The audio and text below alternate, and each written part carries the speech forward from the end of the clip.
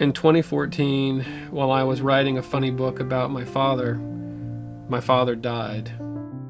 As a result of my father's death, the story changed. What had been merely a funny book became something else, a eulogy.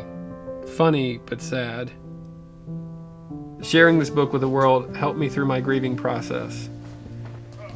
And then I read my Amazon reviews, and my grieving process was extended indefinitely. Superficial. A little disappointing. At least mine was a library book, so I can return it. Mr. Key needs a new editor. It's actually Dr. Key. Big disappointment. Then the author gets married and the whole book goes downhill. When I read that aloud to my wife, she went,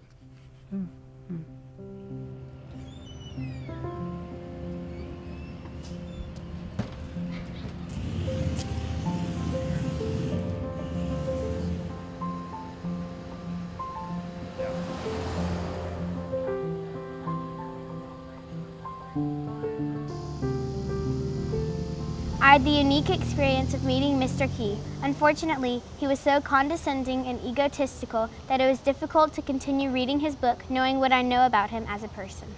Not my favorite. I won't lie, I didn't finish it. Turn my stomach. Piece of crap about a boy who glorifies a child abuser and a weak mother who allows it to happen. If this is what passes for intelligent humor among our credentialed educators, our system is indeed broken. Sad commentary on parenting. My first book went on to win the Thurber Prize for American Humor.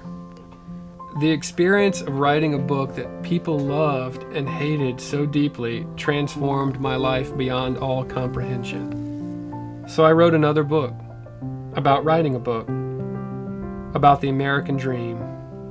This book is called Congratulations, Who Are You Again? Read it. Review it. Tell Amazon how much you love it. My book comes out this November. It's better than you think it'll be.